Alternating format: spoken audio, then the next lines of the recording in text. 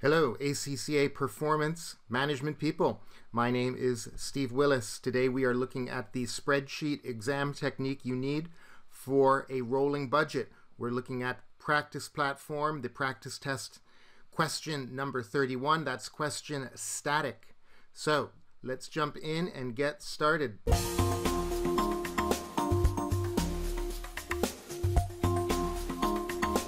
So I have the question open in the practice platform, question static, question 31.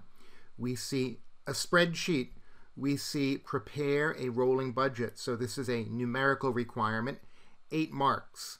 If we use our basic time management rule of 1.8 minutes per mark, we've got about 14 minutes to handle this challenge. Now, there's a lot of reading here. It's going to take us a good 3, 4, maybe even 5 minutes, almost 1/3 of the time to figure out what to do here. So I suggest slide the spreadsheet over to the right. You can read this carefully, pick out all of the information that's important, especially this numerical information here and these assumptions. Give the question a try right now at home. Come back to the video when you're done and let's compare our answers.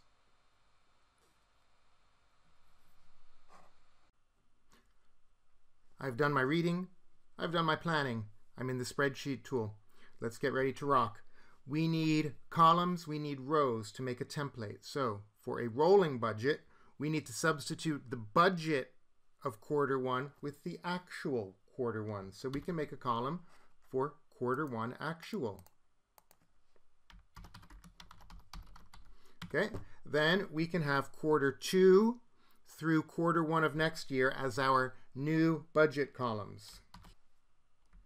Q2, Q3, Q4, Q1 of the next year. Of course, the marker will understand where those are coming from. Now we need some rows. So we will take the template that we see in the question. So we've got a sales line. We've got a cost of sales line. Common abbreviations are totally fine. We know that the marking team will understand these abbreviations. We need a gross profit line. Then we have our distribution costs. We have our admin costs. And then we have an operating profit line. So we've made a nice template here. Remember, there are no marks for formatting. There are no marks for layout. There are no marks for making things bold and pretty. So go very light on the formatting. Make sure you can communicate your numbers to the marker and your step-by-step approach, and that is what you need to do. I can double-click here on the column separator. I can plug in my actual results from Q1 because I'm going to need those to roll the budget forward. So I've got a 14,096 over here. I've got a negative 8740 here. I could use the sum function there, but I'm typing. It's just as easy to type that in, 5356. We've got a negative 705 on the next line, a 2020 over here. And my operating profit, 2631. With these numbers, I can now do some more work. All right, let's come down here and make a quick working. We need to find that budgeted growth. Okay, so budgeted growth in sales, and that's simply going to be equal to the sales in the budgeted sales in Q2 over the budgeted sales in Q1. So that's going to be equal to a 13,694 over a 13,425. Now, there we have it. Okay, I'm going to grab that cell. Let's set that to a percentage. 1 decimal place is fine. So we have a 2% growth. That's going to be very helpful. Now I can roll my sales forward by the budgeted amounts. That's going to be equal to the Q1 actual multiplied by what I find in cell C10. And watch this. We can set C10 to an absolute address by putting those dollar symbols there.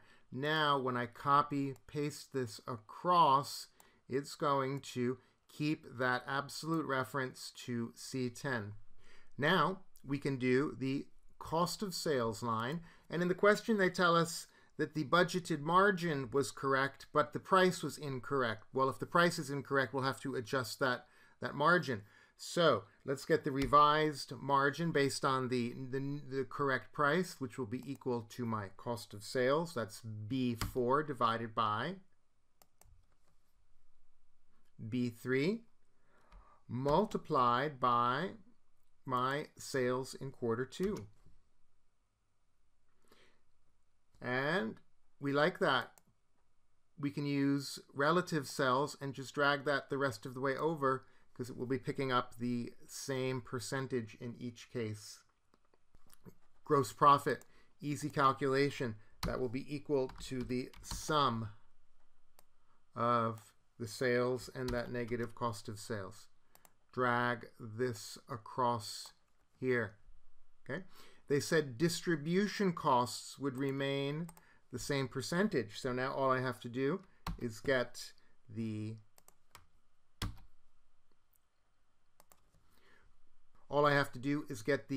distribution percentage of sales, and it's a 5%. That's what they said in the budget. And now all we have to do is multiply that 5% by this quarter 2 figure, and we can drag this over here. Alrighty, we're making quick work of this. Admin costs are fixed. We can grab this over here. Operating profit will now be equal to the sum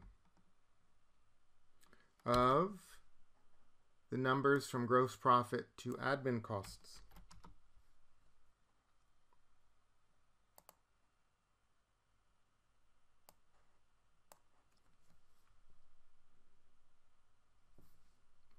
Ladies and gents, look at that. Look how fast we can go in the spreadsheet tool. If you're finding this helpful, please throw down a like, and you can subscribe to get notifications when I publish more videos like this. Guys, this is enough for a pass right here. There are no marks for formatting or labeling, but let's be professional. Let's clean this up a tiny bit. It's hard to read, if nothing more than just to be professional. So we can grab this. We can set that to a common format with 1,000 separator, no decimal places. Okay, and now let's tell the marking team what we're working in. We're working in some countries' dollars, okay, to the 1,000. And if that doesn't stick, we have to add a open single quote line there, and then anything we type after that will be taken as text, not a number. So now I can do that again. And ladies and gents, we have just cleared rolling budget in no time at all. Okay, we had 14 minutes for this. You can do this in 5 minutes with practice and build up a whole lot of buffer time that you can apply to other areas of the exam. Guys, I hope you found this is helpful. Don't forget to throw down a like and subscribe if you'd like more of these. Good luck on your exams. Steve signing out for now.